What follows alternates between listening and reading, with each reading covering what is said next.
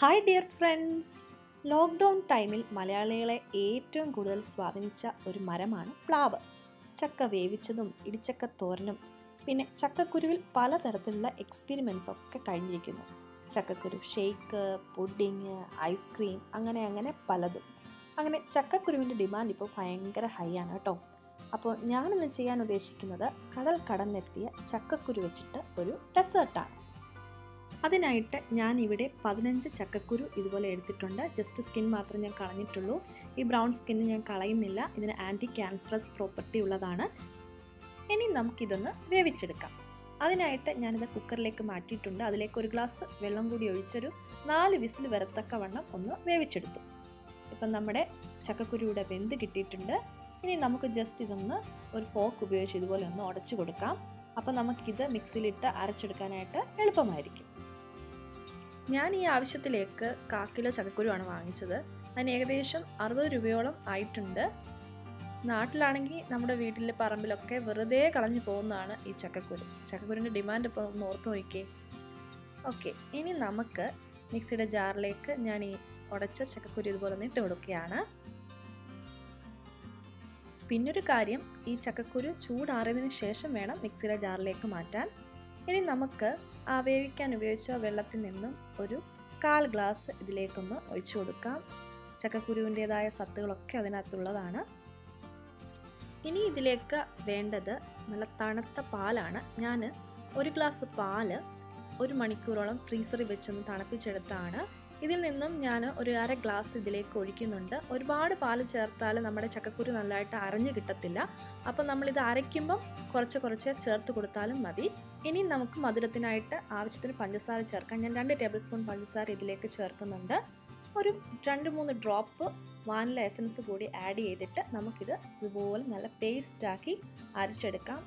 നമ്മൾ brown skin അതിൻ്റെ അരച്ചതുകൊണ്ട് ഇതിൽ ചെറിയ തരികളായിട്ട് ആ ബ്രൗൺ സ്കിന്ന് നമുക്ക് കാണാൻ സാധിക്കും. ചിലപ്പോൾ നിങ്ങൾക്കിത് വൈറ്റായിട്ടായിരിക്കും കാണുന്നത്, പക്ഷെ നമ്മൾ ചോറൊക്കെ അരയ്ക്കത്തില്ലേ, ആ ഒരു രീതിക്കാണ് ഇത് കാണുന്നത്.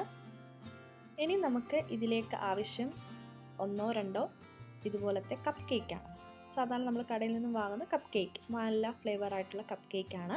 ഞാൻ അതിൻ്റെ കവർ കളഞ്ഞിട്ട് ജസ്റ്റ് ഒന്ന് വട്ടത്തിലിത് കട്ട് ചെയ്തെടുക്കുകയാണ്. നിങ്ങളുടെ കയ്യിൽ വേറെ എന്തെങ്കിലും കേക്ക് ഉണ്ടെങ്കിൽ അതും യൂസ് ചെയ്താൽ മതിയാകും.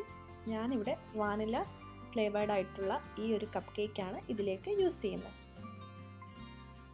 അങ്ങനെ നമ്മുടെ കപ്പ് കേക്ക് ഇവിടെ വട്ടത്തിൽ ഞാൻ കട്ട് ചെയ്ത് എടുത്തിട്ടുണ്ട്. ഇനി നമുക്ക് ഇതൊന്ന് സെറ്റ് ചെയ്ത് എടുക്കണം. അതിനായിട്ട് ഞാനൊരു ഡെസേർട്ട് ബൗളിലേക്ക് വട്ടത്തിൽ അരിഞ്ഞു വെച്ചിട്ടുള്ള കപ്പ് കേക്ക് ഇതുപോലെ ഒന്ന് ഇട്ട് കൊടുക്കുകയാണ്. നിങ്ങൾക്ക് 2-3 പീസ് ഇതുപോലെ ഒന്ന് വെച്ച് കൊടുക്കാം. അതിൻ്റെ മുകളിലേക്ക് നമ്മൾ അരച്ച് വെച്ചിട്ടുള്ള നമ്മുടെ ചക്കക്കുരുവിൻ്റെ പേസ്റ്റ് ഇതുപോലെ ഒന്ന് ചേർത്ത് കൊടുക്കാം. പ്രത്യേകിച്ച് അളവൊന്നുമില്ല, ഞാനിവിടെ 4 സ്പൂൺ ഇതുപോലെ ഒഴിച്ചു കൊടുക്കുന്നുണ്ട്. കപ്പ് കേക്ക് കവർ ചെയ്യത്തക്കവണ്ണം ഇതങ്ങ് ഒഴിച്ചു കൊടുക്കുക. ഞാൻ സത്യമായിട്ടും പറയാണ്, നല്ല ടേസ്റ്റാണ് ഇതിന്. അടുത്തതായിട്ട് ഇതിലേക്ക് ചേർക്കേണ്ടത് വാനില ഐസ്ക്രീമാണ്. ഞാനിവിടെ 100 ml ഐസ്ക്രീം ഫുള്ള് ഇതിലേക്ക് ചേർക്കുന്നുണ്ട്. ഒരു 15 മിനിറ്റ് ഫ്രീസറിൽ നിന്ന് എടുത്ത് പുറത്ത് വെച്ചതിന് ശേഷമാണ് ഞാൻ ഇതിലേക്ക് ചേർക്കുന്നത്. അതുകൊണ്ട് ഇത് നമുക്ക് ഈസി ആയിട്ട് ഇതിലേക്ക് ഒഴിച്ചു കൊടുക്കാനായിട്ട് സാധിക്കും. അങ്ങനെ 100 ml ഐസ്ക്രീം ഫുള്ള് ഞാൻ ഇതിലേക്ക് ചേർത്ത് കൊടുത്തിട്ടുണ്ട്. അവസാനം അതൊന്ന് സിറപ്പ് പോലെ ആക്കി ഇതിലേക്ക് ഒഴിച്ചു കൊടുക്കുന്നുണ്ട്. ഇനി നമുക്ക് ഇതിലേക്ക് കുറച്ച് കാഷ്നട്ട് ഇതുപോലെ ഒന്ന് ക്രഷ് ചെയ്തത് ഇട്ട് കൊടുക്കാം. അവസാനമായിട്ട് നമ്മൾ കട്ട് ചെയ്ത് വെച്ചിട്ടുള്ള കപ്പ് കേക്കിൻ്റെ ടോപ്പ് പാർട്ട് ഇതുപോലെ കൈകൊണ്ട് ഒന്ന് പൊടിച്ച് ഇതിൻ്റെ മേളിലേക്കൊന്ന് ഇട്ട് കൊടുക്കാം. അങ്ങനെ നല്ല സൂപ്പർ ടേസ്റ്റിലുള്ള ഒരു ഡെസേർട്ട് ഇവിടെ റെഡിയായി കിട്ടിയിട്ടുണ്ട്. നിങ്ങളെല്ലാവരും ഇതൊന്ന് ട്രൈ ചെയ്ത് നോക്കണം. നല്ല സൂപ്പർ ടേസ്റ്റാണ്. ഇതുപോലുള്ള വെറൈറ്റി റെസിപ്പിയുമായി വീണ്ടും കാണും വരെ ബൈ.